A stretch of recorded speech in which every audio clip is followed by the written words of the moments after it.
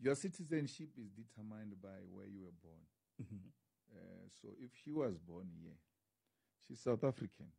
It doesn't matter who they are. She's not her parents. She's herself.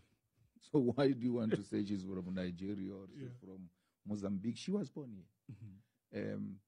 In America, actually, I don't know how many months. If I'm not wrong, if you are 6 months pregnant or so, they don't allow you to visit.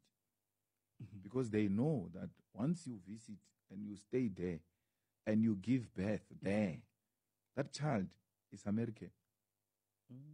Yeah, they know that as long you don't have to be American. Yeah. It's born in a hospital there. Yeah. Must be certified immediately that this is the child who was born in America. This is an American citizen. So we can't do that.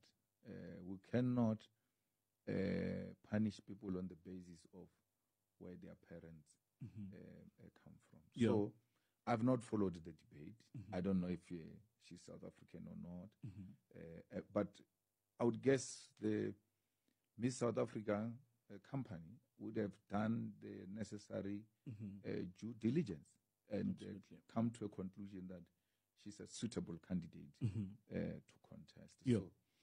So those are the things that are actually engineered by those who are spreading hatred amongst African people.